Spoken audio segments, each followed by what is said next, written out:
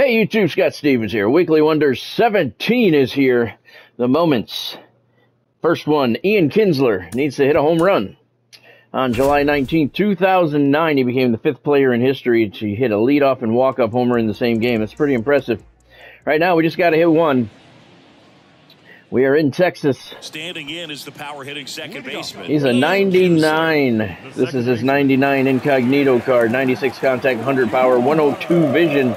He's even got 86 speed, so he can run one out if the situation arises. Bounced up the middle.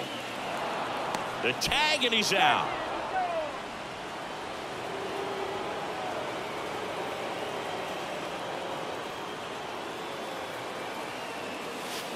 And that's a strike.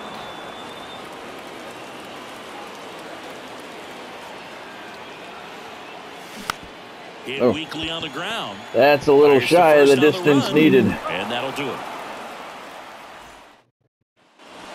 We're playing at Old Texas Stadium here.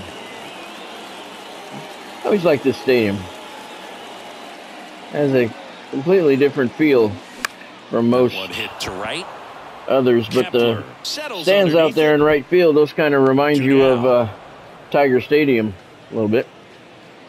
They remind me anyway of it. Ober back to work. Swung on, belted.